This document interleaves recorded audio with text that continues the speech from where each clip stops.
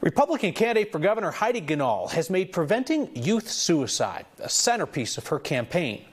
But now, Ganahl is suggesting a debunked hoax that attacks transgender kids. We should mention, have a suicide rate almost 6 times the rate for all teenagers.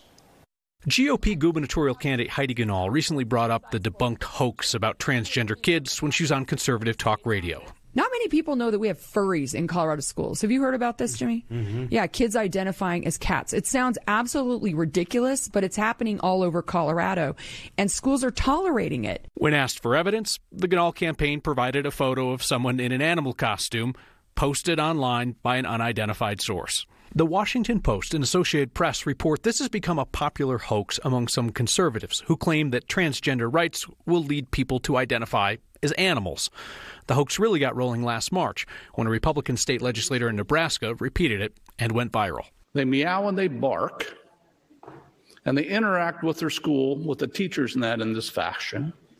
And now schools are wanting to put litter boxes in the schools for these children to use. How is this sanitary? The Nebraska state legislator immediately retracted his claim and apologized.